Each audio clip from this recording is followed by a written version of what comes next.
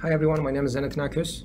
I'm a consultant at Mayo Clinic and providing imaging AI support to radiology, cardiology, and pathology departments. So today I'm going to talk about artificial intelligence and cardiac imaging and where we are in AI advances on cardiac imaging modalities. So I'll start with a little bit background and pros and cons of each imaging modalities, and then focus on the echocardiography.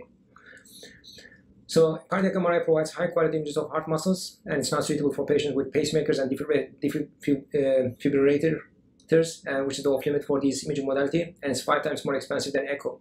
AI is used for image reconstruction. Recent studies show that it's 3 times faster, and on an automated analysis provides automated analysis. And again, recent studies show that the AI can process a cardiac MRI in 4 seconds compared to 15 minutes by a physician.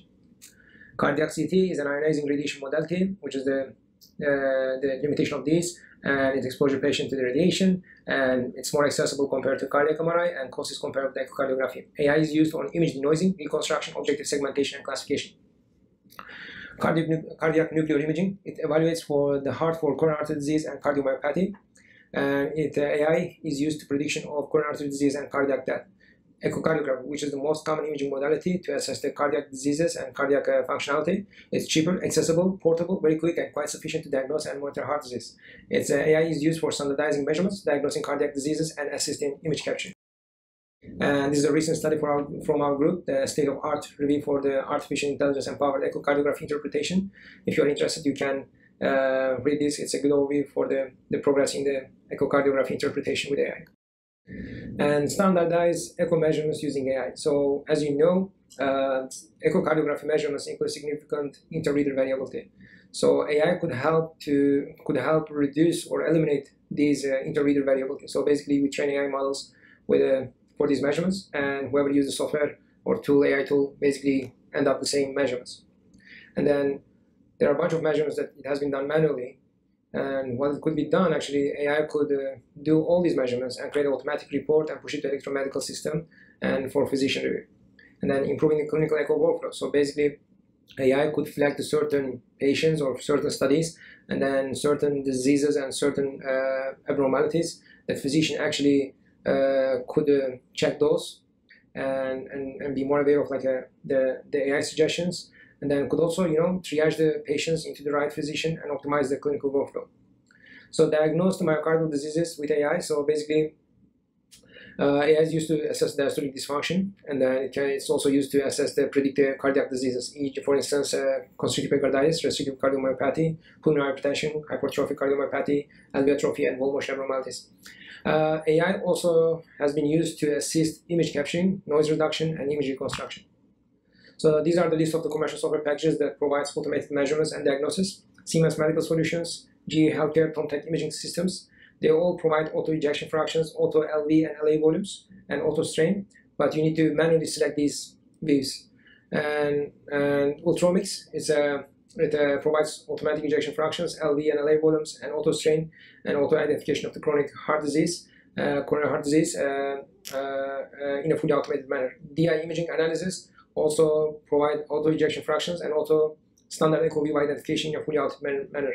Differently, Caption Health provides a guidance software, which is in this case AI tool for assist capturing images of a patient heart.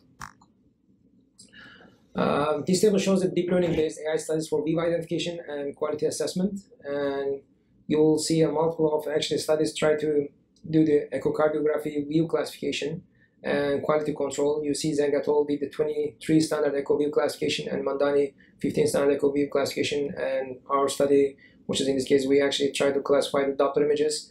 And then you see the Abdi et al. Try to rate the quality of the echo for chamber views. And then also in the further side, they actually do the quality assessment for 5 standard view planes. So they use different architectures and several different performances, as you see on the performance section. And Dong et al. Look at the quality control for fetal ultrasound for cardiac 4-chamber plane. And then they use the ensemble 3 CNN model, as you see. And then Labs et al. Use the assessment quality of apical 4-chamber view.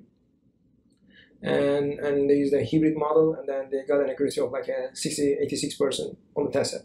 So I just want a little bit talk about this part, and view classification and quality assessment is quite a challenging problem actually in echocardiography, because echocardiography images are quite noisy, and the random speckled pattern, and out of plane motions, and signal dropouts, and quite some artifacts, clutter, noise, and the makes these tasks quite difficult. So it's really hard to sometimes to be successful in some cases. So a large amount of data might not be actually enough to even come up with a reliable view classification and quality control model. And again, like for instance, like in apical four-chamber view, you might have a good LV in the apical four-chamber view, but not LA, or the same like for RV and an array. So that's why like the quality control and view identification becomes really a challenging task. That's why, as you've seen, some of the vendors actually did not automatize that process. So basically, they ask user to provide the manual,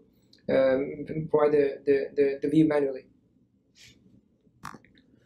And these are a kind of overview of the studies that actually shows did the LV, LA segmentation, LV ejection fraction, LV and LA volumes, and global strain. So you see that different studies use different, like, say, the models and did the assessment of their models. So briefly, I could just briefly I could say that these models mainly for ejection fractions, like the error is about 5%, and for the LV and LA volumes, actually the error is about 10%, or 10% plus minus.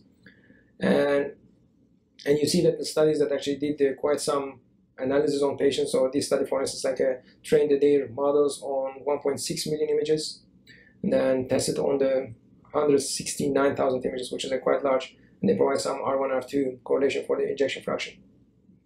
And Yang et al., you see that they also did quite some video processing.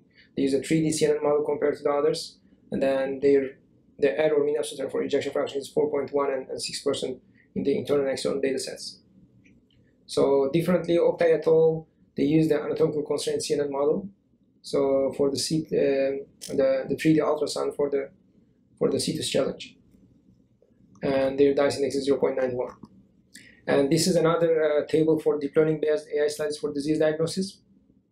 So as you see, several studies try to diagnose different diseases. So Zhang et al. Try to identify, predict the diagnosis of predict the hypertrophic cardiomyopathy, cardiac amyloidosis, and pulmonary hypertension. So they use a specific VGG model, and then you see their performance is ranging from 0.85 to 0.93 area under the curve. And Gobani et al. Did diagnose the presence of pacemaker leads and enlarge the left atrium and LV hypertrophy. And these are customized CNN models. They use quite a large amount of the data, and then their area under the curve performance is actually ranging from 0.75 to 0.89. So you see the Yang et al. Predict the presence of heart failure with reduced ejection fraction. So they use a 3D conversion with residual connection. So you see that they use internal and external data, area under the curve 0.97. It's quite high actually, but their task is quite easy as well. So since they try to predict the presence of heart failure with reduced ejection fraction. Oman et al. And Sunosa, they did use the AI to detect the wall motion abnormalities. As you see, the Rula, they did differentiate the HCM from the ATH. These are custom artificial intelligence, custom neural networks. And then you see that their sensitivity and specificity is 87 and 82% respectively. So when you think about the Echo AI flowchart, so basically when a patient comes to the clinic, basically you scan the patient and you collect a bunch of images from different angles, and you also collect the Doppler images, 3D images. So basically all the images are dumped into a patient folder, but you don't really know which file is which view, and then you have no quality control on those as well. So you basically try to collect as best as possible. So one of the first steps in the Echo AI is basically view labeling, structuring your database, and quality control. How good is what's the quality of the images that you are processing? Because you might have multiple images in the images of the same view in your patient directory, and you have to pick some of them or one of them or use all of them in your measurements. So the next step is Echo AI flowchart is the segmentation of cardiac structure. So basically you have to identify anatomical regions that you are going to use and extract them from the images. And then when you got those anatomical regions, then you can actually use analytical tools to calculate the echo measurements. And then you have all these biomarkers extracted from the images, then you can go to the diagnostic models and train the models to diagnose the patient.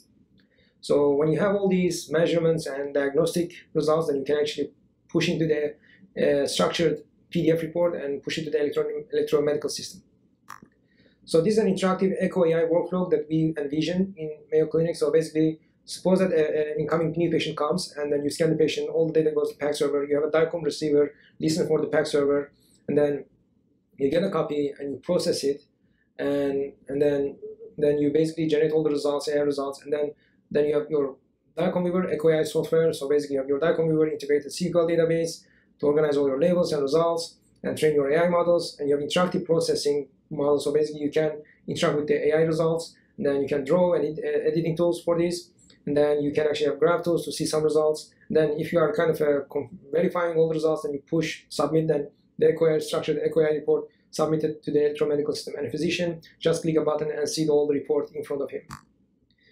So as a conclusion, developing AI models that standardize image acquisition and interpretation with less variability is essential, considering that echocardiography is an operator and interpreter-dependent imaging modality.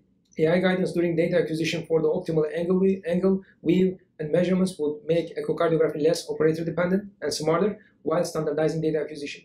Cost-effective and easy access of focus systems with AI capability would have clinicians and non-expert perform swift initial examinations on patients and progress with vital and urgent decision in emergency and primary care clinics. In the near future, focus system with AI capability could replace the stethoscopes that doctors use in their daily practice to listen to the patient's heart. Clinical cardiac ultrasound or focus systems empowered with AI, which can assess multi-mode data, steer sonographers during acquisition, and deliver objective qualification and measurements and diagnosis, will assist with the decision-making for diagnosis and treatments and improve echocardiography workflow in clinics and lower healthcare costs. And that's it, and I would like to thank you for your attention, and if you have any question, I'll be happy to answer. Thank you.